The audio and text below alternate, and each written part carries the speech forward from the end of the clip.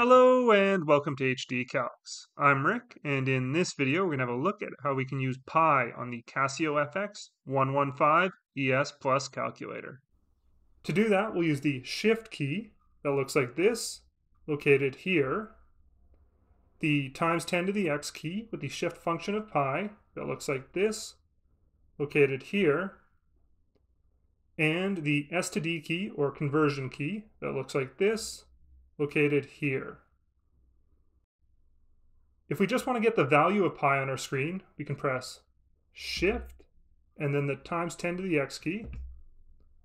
We see we get the symbol for pi on our screen, and if we press equals, that goes down to our answer line.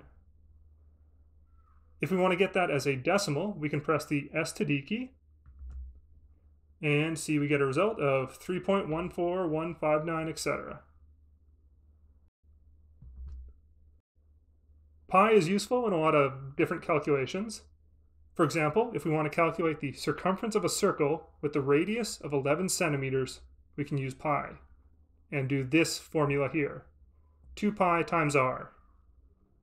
So we start by entering our 2, and then shift times 10 to the x to get our pi, and then we multiply that by our radius of 11, so times 11, and press equals, and we see this gives us a result of 22 pi, which, if we want to convert that to a decimal, we can press the S to D key, and see we get a circumference of 69.1150, etc. We can also use this to calculate the area of a circle with this formula here, pi times r squared.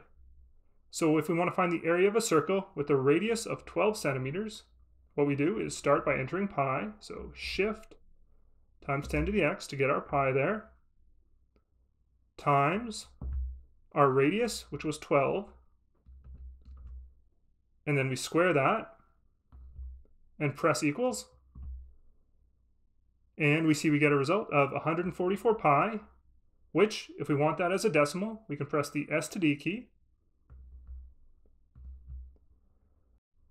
and get a result of 452.3893, etc.